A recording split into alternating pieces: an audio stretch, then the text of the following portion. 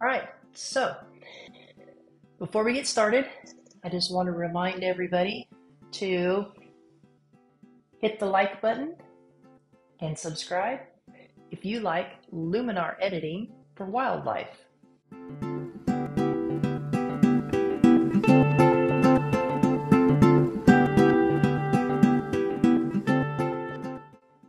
So let's jump into the lion.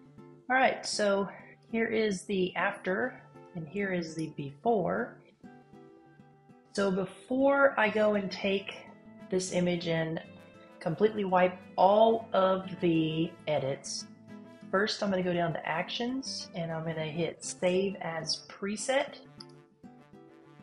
And I already got him over here, so I'm going to cancel that. Okay, so now I'm going to go here and I'm going to go revert to original. Alright, so we're going to jump over here into edits. First thing you want to always do is start and develop raw.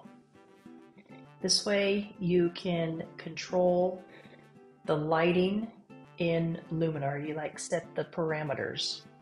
So what we're going to do is we're going to take a little bit of the smart contrast. We're going to add a little bit of contrast to this. And then the highlights, so I'm actually going to take the highlights down to about, maybe about here.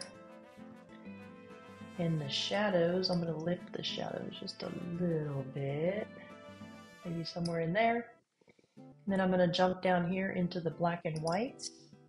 I'm going to hit my J key so it will turn on the highlights and shadows, and I'll show you what that looks like.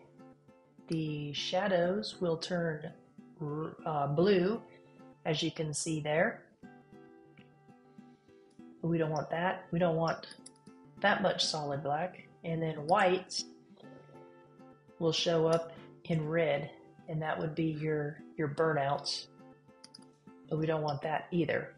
So we're going to take our blacks, and on this image, we're going to kind of take it down, maybe somewhere in here. You can always come back and change it later. I'll show you how to do that.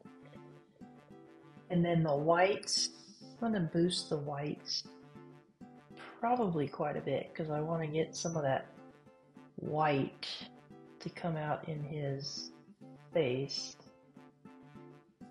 There we go.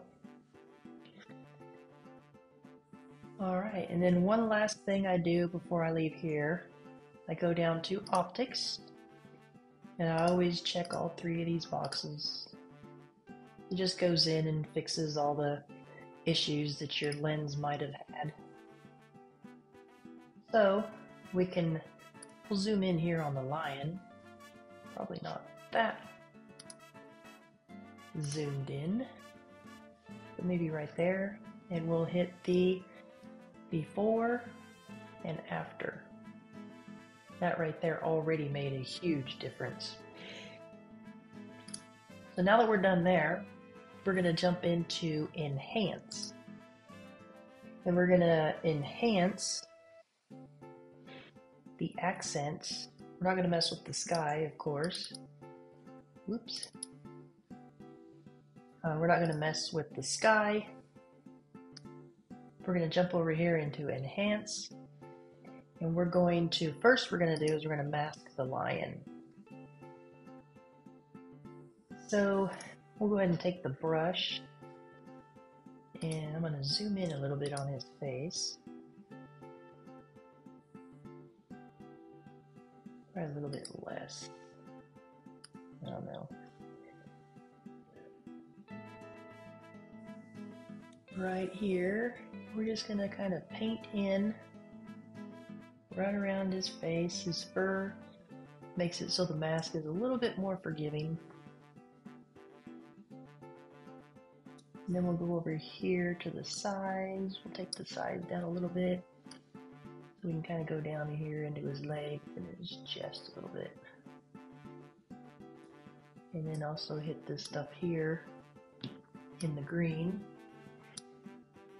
Probably this little section right here. All right, now that we've done that, we're going to go back to masking. And since we've taken the time to do our mask for our lion, we are going to copy that mask so we can then paste it later during our edit. So now on the enhance, we're going to take it up probably somewhere around here. I'm going to zoom in to his face. We'll go before and after. As you can see, it definitely enhanced the hair. So before I move on though, I'm going to go on and I'm going to do a crop. I always like to do a free crop. We're going to just kind of bring it in because our subject is our lion. And I want the main focus to be on the lion. Well, all right. There we go. Now we're working with the image that will be the final image. It makes it a lot easier when you're doing a lot of painting and masking. You don't have as much to do. So let's jump on down here into structure. We're going to go in here to masking. Down here in more actions, we're going to hit paste. And it will show you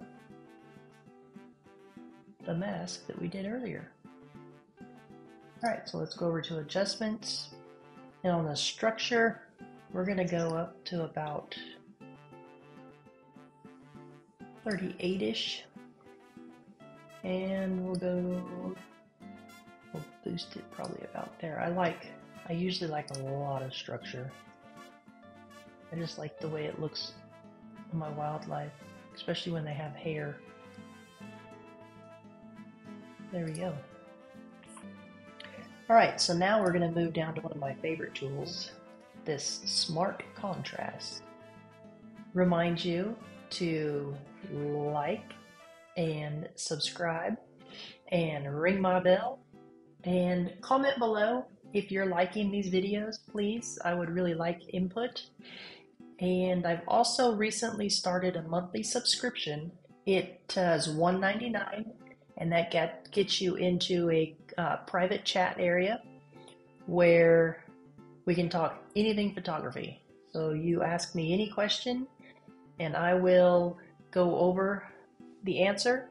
And if it's a really good question, I'll probably create a video on it. Get to follow me at WTFstop at all the social medias, Facebook, Instagram, TikTok.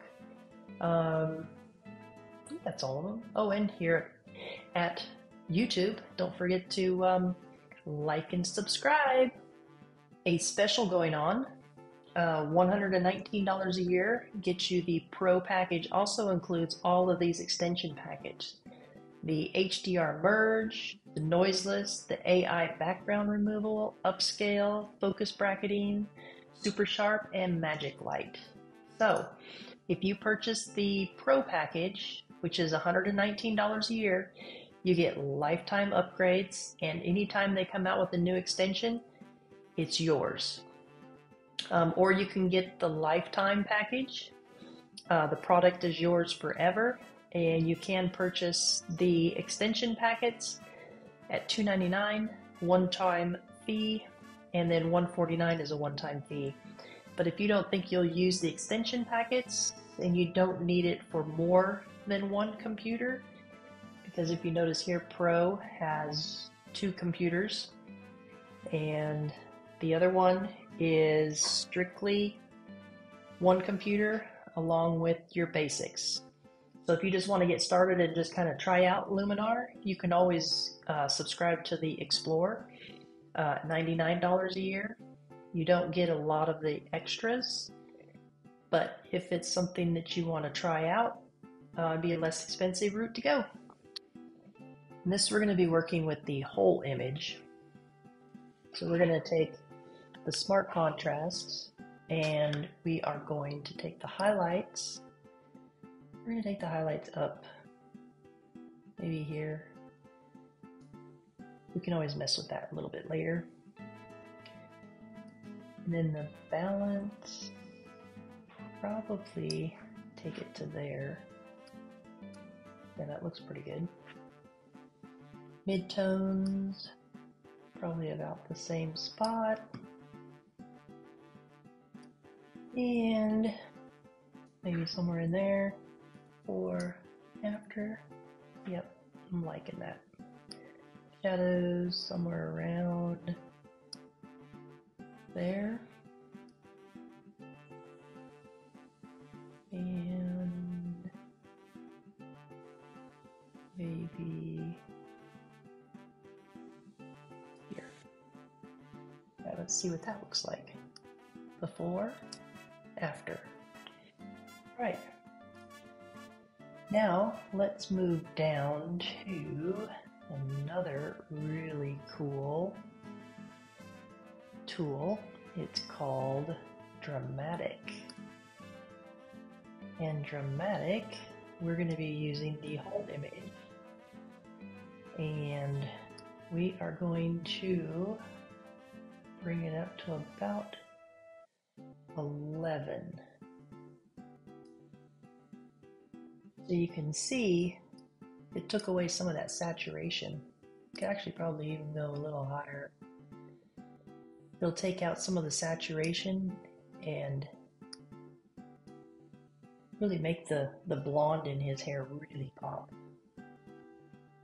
So, then one of the last things I'm going to do here is I'm going to jump back up in here in my favorites. Oh, let me just show you real quick that if you want to make something your favorite, you just put your mouse on it, right click, and hit add to favorite, and it'll put it right up here in your favorites. So you don't have to go scrolling down through the whole menu to find it. So we're going to do a little dodge and burn here.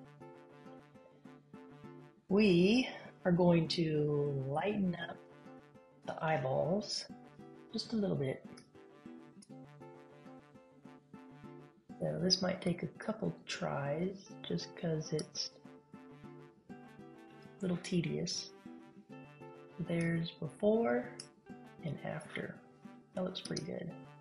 We'll zoom in 100%, bring his eyeball down, and we'll go before and after. We'll probably lighten up that top part just a little bit more. Yep, that's it. And then to use this tool again on the other eye, you just simply close the tool, reopen it, and it resets itself. So now we're going to go over here to this other eye, and it's going to go up there, probably right through there, and let's see how that looks. Oh, we're going to downplay the strength on this one because it's a little too bright. We'll move the strength down. There we go. Now we can see the detail in his eye still. I didn't want to lose the colors in his eyes. There we go.